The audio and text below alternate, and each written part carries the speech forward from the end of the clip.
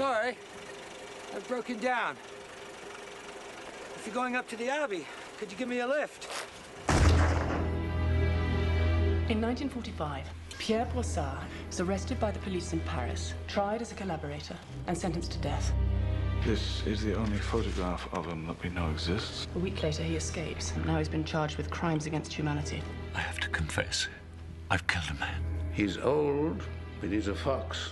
He knows how to go to ground. If he gets your scent, he'll disappear. That mustn't happen. I want to know how it's possible for a man to survive on the run for 40 years. The church, contrary to popular belief, is not a monolithic organization. God is good. I was followed.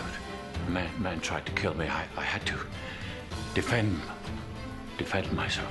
Your friend is in great danger. If we don't find him, he'll be executed. The church has a long history of secrecy. They protect someone like Brossard. They're searching for me. I want you to know that we pray for you every night.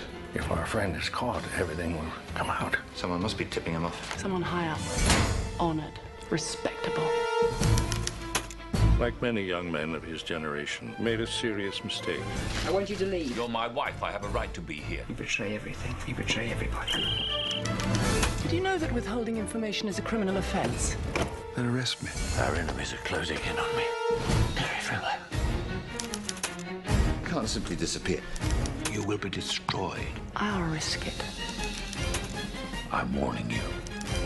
Unless the whole truth is brought out into the open, the dead will never rest easy. We are out of time.